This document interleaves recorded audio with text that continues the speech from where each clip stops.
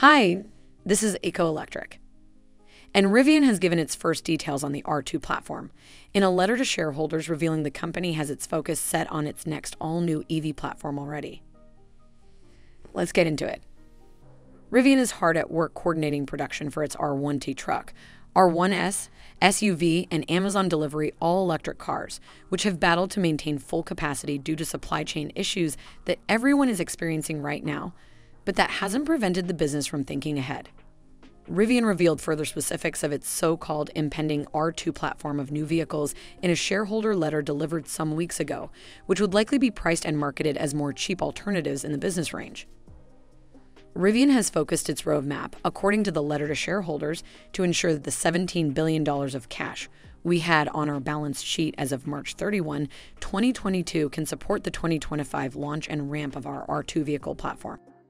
Rivian says the R2 will be the next step in expanding the brand portfolio globally across different price points and form factors, but the letter does not elaborate on what shape the R2 platform might take, only that it will be critical to Rivian's long-term success.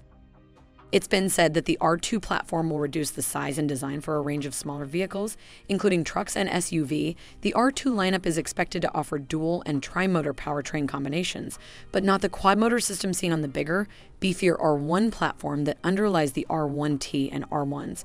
It's unknown whose platform other reported cars, such as a sportier Jeep Wrangler rival, may use, but Rivian believes it is prepared to increase manufacturing capacity to 150,000 units per year in the future, which remains the company's top focus.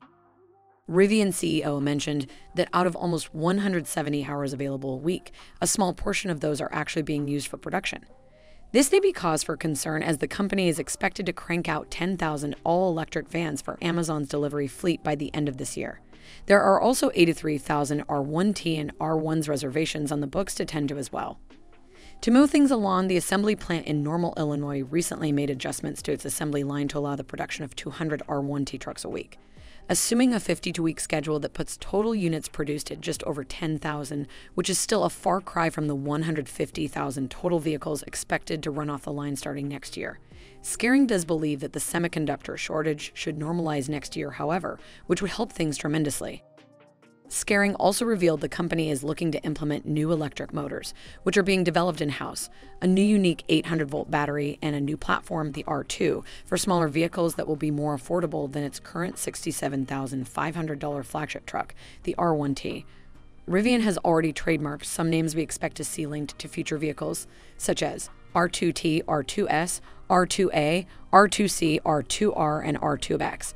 Nothing has been confirmed, but we do believe the R2S and R2X to be associated with a sedan and crossover, both of which may see production at Rivian's new plant in Georgia.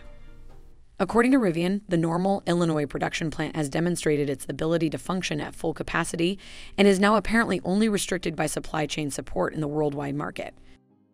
On top of Amazon's purchase of 100,000 delivery vans, the firm claims it has received over 90,000 pre-orders for its R1T and R1S pickup and SUV versions. Rivian has not yet revealed when the first new car based on the R2 platform will be released, but we should know more before the end of next year. And that's all we have for today. Tell us what you think about the R2 platform in the comments section below.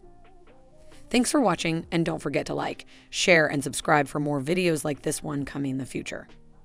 See you later.